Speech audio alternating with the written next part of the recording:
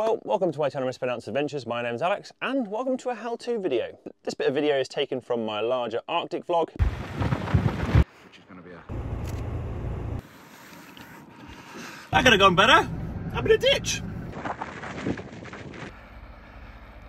But I thought I'd make it to a small individual video so it's easier to find for people who are looking to solve this issue. The issue? How to turn off smart regenerative charging or the smart alternator features in this Mark 8 Ford Transit, but how to do it in the official Ford way using the built-in feature called Smart Inhibitor, which disables smart regenerative charging on this Transit. I'm going to be showing something called an 8-way interface connector in this video, which is on my 2018 Ford Transit Mark 8. The newer facelift models, which are about 2019 onwards, they use a 10-way interface connector, but the same principle applies. First off, why would you want to disable smart regenerative charging? In my van, ever since I put my new starter battery in, I see my voltage when I'm driving, which is about 14.6, go down to the low to mid 12s. The van's currently gone into smart alternator mode. You can see by up to there, engine's running, but it's currently 12 volts. And that's exactly what smart regenerative charging does. The vehicle believes the starter battery is charged, so it turns off the alternator output. For me, that's a problem. I have DC-DC chargers which are running to charge my leisure system in the back of the van. When the alternator output is turned off by the vehicle's ECU because it thinks it doesn't need to be on anymore, even though my DC-DC chargers are running, they've got a signal that tells them to run, they're not actually working anywhere near full because there's no alternator outputting. And even though there's a load on the vehicle, it should be kicking the smart regen charging off, it's not. One of the reasons in the manual for the smart inhibitor is for customer high output mode, for customers who need high DC outputs whilst driving, which the smart regenerative charging would mess with. There are a number of ways to activate the smart inhibitor, official Ford way of doing it, which we're going to see in the video. Here's an example of it in reality whilst I'm driving. The ECU of the vehicle believes the starter battery is fully charged, so it's dropped the voltage down, as well as cutting the output of the alternator itself. As soon as I turn on the lights, the vehicle knows there's an additional load and the voltage rises slightly. I do get a little bit more power from the alternator, but not enough to have the chargers running at full. This is functioning exactly how smart regenerative charging should work, and this is how it's meant to be. But it's being a little bit too smart for my use case. And there is a correct way of disabling it. So as previously mentioned in the series, I popped into Ford. So the very nice man who I was working at the parts department has printed me a picture of what I need to get a cable, and they wanted £129 for that cable. However, I used my partner Jo as a parts mule when she flew out. Up point of Jo being here, she's also been my parts mule from the UK. And now we get the truth as to why I'm really on this trip. To bring me one that I found on eBay in the UK for £29, so that I can use the 8-way interface connector in the driver's seat, and bridging two of the wires there it's one of the correct methods listed in the DEMM manual for this van of how to turn off smart regenerative charging and turn on conventional charging, which means my DC-DC chargers will work properly. I was about to start doing all of this, and I've just noticed on my camera, on my front roof camera, that the northern lights are out. So let's quickly go see if the northern lights are in fact out, and then we'll get back to it. Oh yeah, a little bit. Northern lights are out a little bit.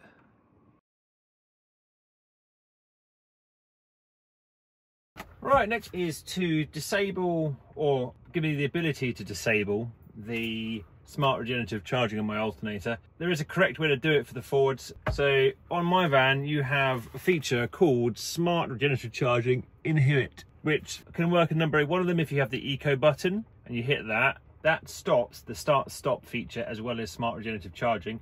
I don't have start stop on my van, but that still does it. The other way is using the interface connector. So I've got a pre-facelift 2018 Mark 8 Transit, whereas an 8-way connector. I believe the newer versions use a 10-way connector, but it's still got the same pin. And to use the Smart Regenerative Charging Inhibit feature needs pin 3, which is the signal pin, to be grounded to the vehicle chassis, or in this case, pin 1 on the connector is ground, and if pin 3's inhibitor signal is grounded, then smart regenerative charging inhibitor is enabled. You could cut the wires behind it and do it that way, but since there is a proper way of doing it, I have the cable or the harness for it, which is that part code if people are interested, which is also mentioned in here of the kit to get. And I'm just going to do it quite simply. I'm just going to put a switch on the end so I don't always have to use it, and crimp the ends of this. So from looking at the orientation of this, I need to use pin cable 3, which is the smart regenerative charging inhibit pin, which is the sort of purple and lilac, and the dark black and white, whatever. This one, purple with grey, purple with lilac, and black is ground. So at the other end we've got, there we go. These are my 2 pins I need. And let's just, and there we go. Well, if I now put this on, let's go ground for central, and let's do that one on that one.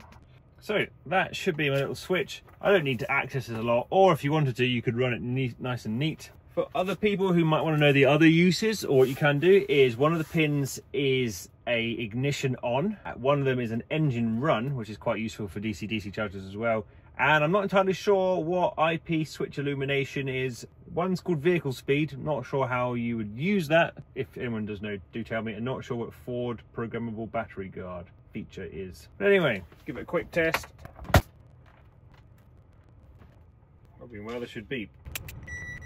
There we go. Right, it's all being well. When I plug this in, that should disable my smart regenerative charging. Problem I have is smart regenerative charging is built, that plug is inside the driver's chair, and to get there you need to remove the seat, the starter battery box, and then you can access that plug. So that will be a job for tomorrow. And it's getting even more powerful. Right, next job, fitting that 8-way connector, which means the chair's got to come off. It isn't really the end of the world, but it's just 4 bolts. 1, 2. Is not the most dignified thing. That break off, away.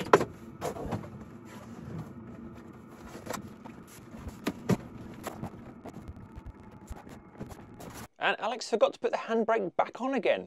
Unsurprisingly, this is not the first time I've had to use foot pedals with my hands. I once had to stop an out-of-control taxi whilst I was working in Romania. That's a story for a different day. Note to self, it was flat with the handbrake off. The wind's just changed direction, and well, it decided it wanted to move. And I couldn't pull the handbrake up because this bar was in the way, so I had to use the foot pedal. Anyway, handbrake back on. The plug I'm after is that one on the right down there. Normally you have to take all of this off, then undo the battery, take the battery tray out. I think I might just be able to put my finger down there and do it. Right, a bit of cleaning first, because there's dust, everything down there. So hopefully I can just thread this in here, get it to seat nicely, would be nice.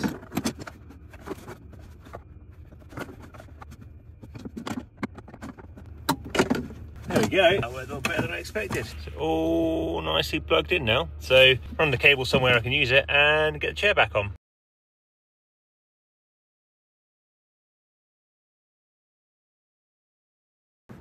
Right, one chair back where it needs to be. I'm using third-party power mode activated by grounding a particular circuit. High power mode is accessed by installing the 12-way. I got the older van, which is the 3-way, into the pin 3 connector in the driver's seat.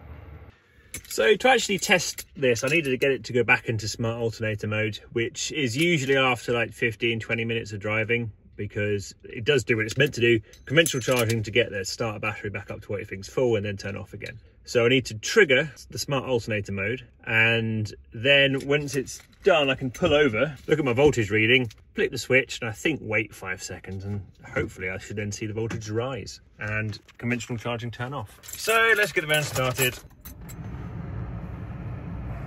6 degrees. Let's preheat the engine a little bit earlier. Yeah, 48. It should go nicely up all the way to 14 and probably stay there for a bit.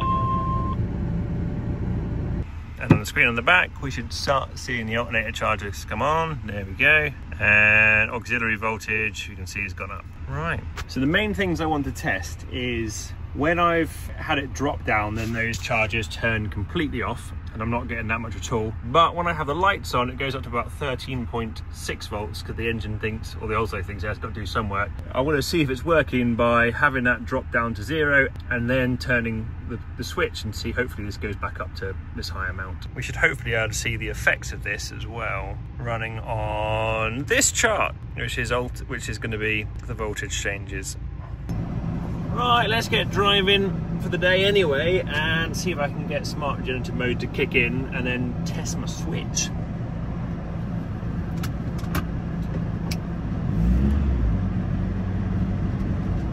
In half a mile, turn right onto Chester Avenue. Right, smart charging has come on, so the engine's running. It's currently 12 volts because it's turned the alternator off. That means in the back, my DC-DC charger has stopped. So, all being well, which means when I click this button in, I think I know which direction, this should wait 5 seconds and then turn on. So let's give it a go.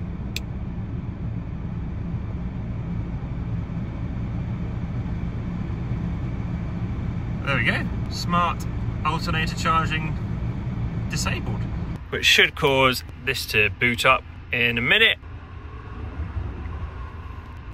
It took a little minute to creep up, but it went up for about that 650 up to 700. So let's just turn this switch back off again, and if I return it to there, it should turn off again, although I don't know how long it takes. Maybe it takes a bit longer to reactivate. Oh no, there we go.